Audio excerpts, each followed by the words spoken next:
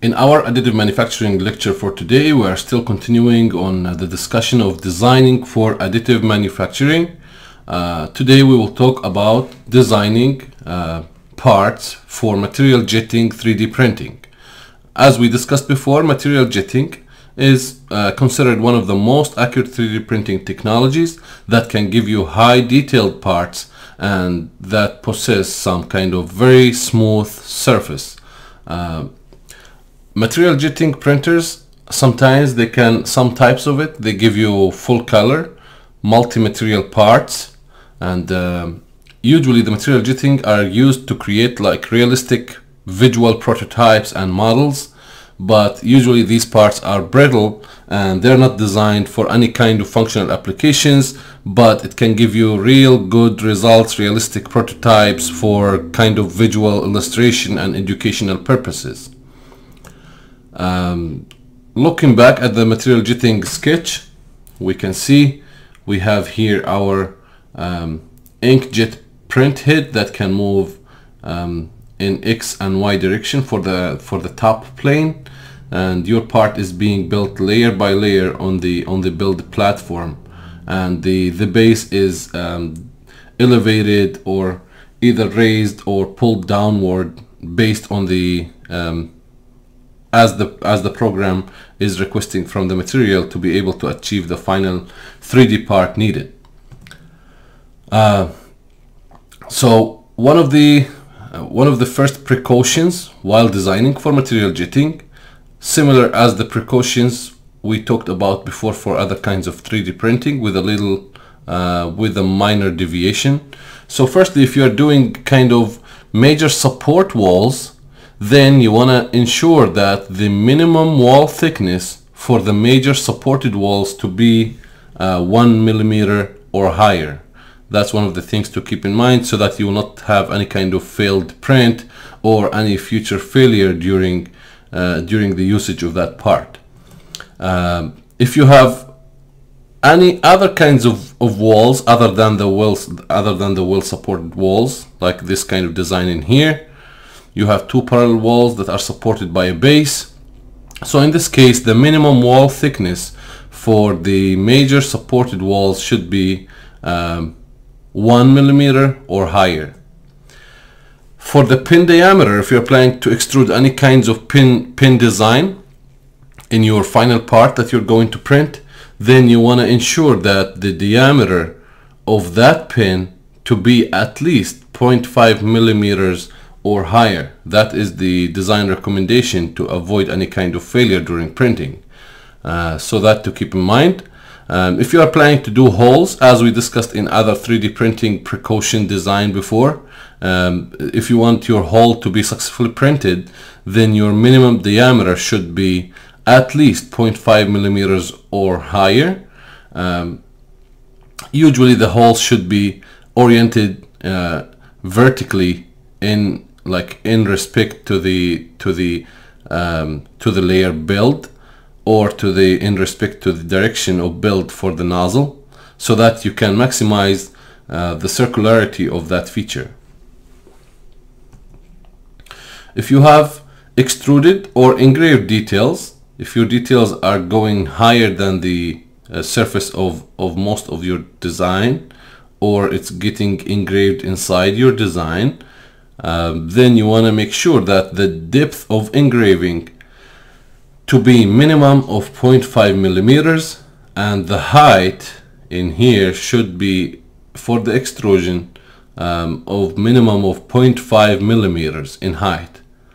Other than that, your extrusion or your engraved design will be kind of melted or distorted before the part will solidify during the printing. For the feature size, if you have this kind of feature in your design, then the material jetting can produce part details as low as 0.25 of a millimeter, but not less than that. If you have moving parts, we can see here there's an assembly, there's a male-female engagement assembly. In this case, the assembled parts, either hinges, joints, etc., they should be between 0.15 up to 0.2 millimeter clearance around all sides. Like if you're having a pin in here and you're having a hole in here, between the diameter of the pin and the diameter of the hole should be 0.15 millimeters bigger than the diameter of the pin, or vice versa, or the diameter of the pin should be 0.15 up to 0.2 millimeters less in diameter than the diameter of this hole. This way it will allow for kind of cleaning or removal of any supported materials embedded in that design, so that it can be accessible in that case. For tolerances in general, if you are designing with tolerance, you need to have a certain tolerance in your design for certain purpose. If you are designing that part using the material jetting, then it should be plus minus 0.1 millimeters up to 0.3 millimeters, depending on the geometry and material that you are using.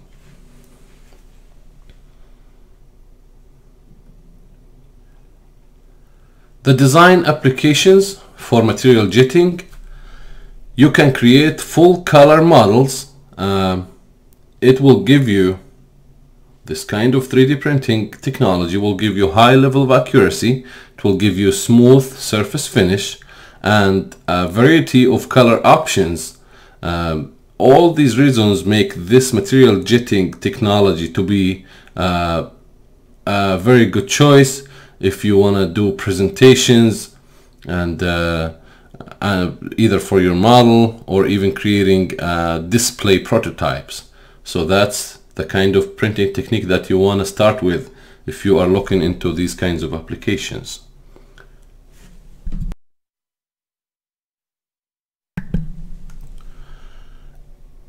If your application is injection mold prototypes, then the surface finish that you will get will be excellent, and it will be, you will be able to showcase that part in terms of appearance before even investing in applying that kind of prototype or showcase with all kind of expensive toolings. So you can start with this method. If you want to create injection mold prototypes before you do your final molds, you can look into your mold close enough to reality before you do kind of expensive tooling. It's well known that material jetting is regularly used as a method to produce low value injection molds. Like if you are not making 1 million injection molds, if you are going like 1 up to 500 molds, maybe 1000 molds, 100 molds, then you can do the material jetting to achieve that, because you can get accuracy and smooth surface. So these molds will have only very little post-processing, and it will be a cost-effective solution for production runs up to 100 parts in average. For enclosures, if you are designing enclosures for your maybe certain PCB, certain application that needs an enclosure to hold the hardware together, even though the material jetting can give you brittle part and non-functional part, but you have a large range of material and colors that are available that will meet your design needs. And depending if you're planning to do either customized enclosure or you want to do a full production enclosure. And as well, you can apply some kind of snap fit connections that can be integrated into the enclosure designs as well. And again, I'm reminding that we will talk about enclosures designs using 3D printing in details as moving forward in the course. In material jetting 3D printing, you can design glossy or matte materials or parts. So this kind of 3D printing technology give you options to print parts with either matte or glossy settings. Matte settings will usually give you a thin layer of support across the entire part, without caring about the orientation. For the glossy settings, you will only use support material where required, so that you will allow enough strength or mechanical properties for building the model, similar to overhangs, drafts, cavities, etc. So the advantage of printing with a glossy mode or glossy settings, that it will give you strength of thin walls and aesthetic smooth finished parts, and in the same time it will reduce the material used during the build. But the downside of it, that it will have a non-uniform finish on the part, and it will have a kind of maybe ignorable or negligible rounding of sharp edges and corners on top surfaces, similar as most of the 3D printing application, where the nozzle radius will affect the sharp edges accuracy. For using the matte method, the good side of it, it will give you accuracy for the part in general, and it will give you a uniform finish. The bad side of it, it will give you additional material requirement and additional cleaning, and at the end it will give you a softer surface. Softer could be even weaker surface, not the good softer. So you need to keep that in mind while going with the matte application for material jetting. Material jetting provides dissolvable supports, which means you design the main object, the main part or the main assembly with a certain material, and all the supporting materials will be different material that can be dissolved.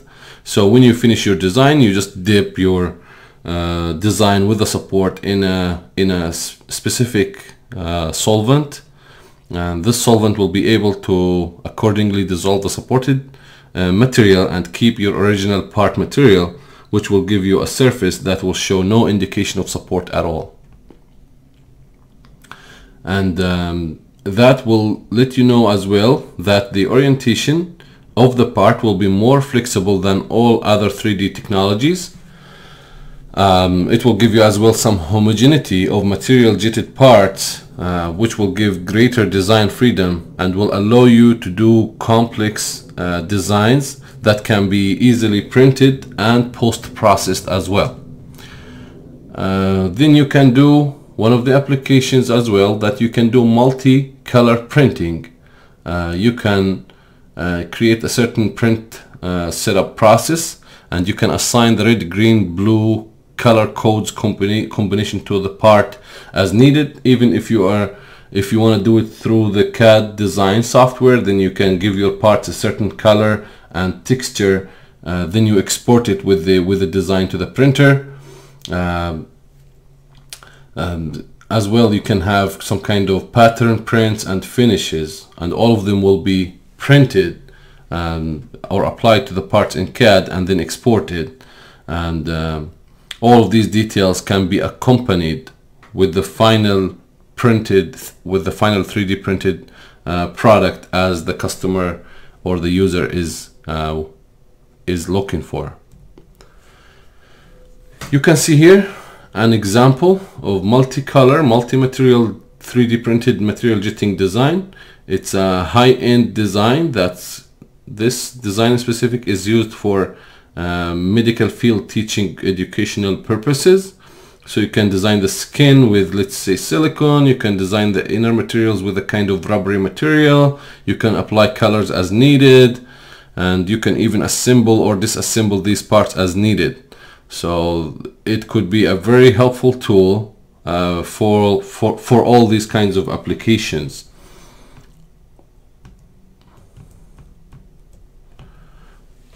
The advantages of printing with multicolor is that you can just have the colors you want, the patterns you want on your parts through your CAD software, and you print it and you will have the result as needed. Some machines, they can, for this kind of technology, can print rubber and rigid components on the same tray and within the same part or as a blend. So in this way you can even create a new material properties, either softer rubber or a hard rigid material, just by doing the right combination of material as needed.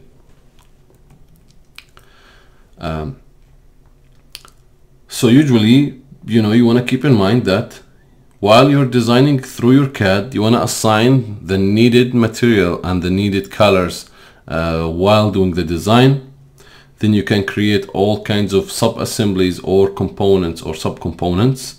Then you select them and give them different materials during the print preparation. And eventually you will have the final part as you are planning for. The bad sides or limitations for material jetting is the mechanical properties. Usually these parts printed with this technology are not very strong. They are considered like a brittle in nature because they are acrylic based resin. So acrylic based resin that is issued for functional testing. As well, you want to keep in mind that these kind of materials are low temperature ranges materials, so you can't use it for any kind of thermal applications, or even you just want to keep in mind what kind of temperature ranges that the material you're using can handle. Otherwise your design may fail for the specific application you are designing for. And of course, it's don't even think about doing any kind of functional applications using this technology, only for visual applications and prototyping. So the rubber-like material used is having a lack in elongation. This will lead to issues if you want to test it in a certain rubber application. And as we mentioned, temperature resistance and strength of the part are considered low level or weak. So it can't be used for any kind of functional testing or real-world applications. The cost, these materials, the technology of material jetting itself as a 3D printer is high, and the materials used are expensive as well. And the material cost will reflect the cost of the printer itself. Of course, it's way different than the FDM and SLA printers that are relatively cheap in the printer itself and the material used. But for material jetting, you print for the material jetting prints, support as a solid mass will result in a large amount of waste, and all kinds of related build materials will be expensive compared to other 3D printing technologies. For post-processing of material jetting, you can use support removal, dyeing, sanding, metal plating, or polishing. General rules that you can follow. Material jetting usually produce a highly accurate parts that they have all kinds of details and smooth surface finish. It can be considered as an ideal solution for visual models and prototypes. Parts produced are considered brittle parts. They are not good for functional applications. If you want to do a functional application, then you want to go with SLS or metal printing as a better solution. And then the material jetting is the only technology that can give you full color with flexible and stiff sections in a single build. The glossy surfaces must be oriented so that they can be facing upright in relation to the build platform, so that you can have a successful print. Just a fast review for the designing features. Major support walls should be minimum 1 mm in diameter. All other walls should be minimum 0.5 mm in diameter. Pin diameter, if you design to go with a pin design, should be higher than 0.5 mm in diameter. Hole size should be minimum of 0.5 mm in diameter. Extruded and engraved details are minimum of 0.5 mm. The feature size, either pins, protruding features, print features can be as low as 0.25 of a millimeter. Moving parts, assembled parts like hinges, joints, etc. should be 0.15 up to 2 millimeters clearance all around. For tolerances, you are looking at plus or minus 0.1 millimeter up to 0.3 millimeter depending on the geometry and the material that you are using.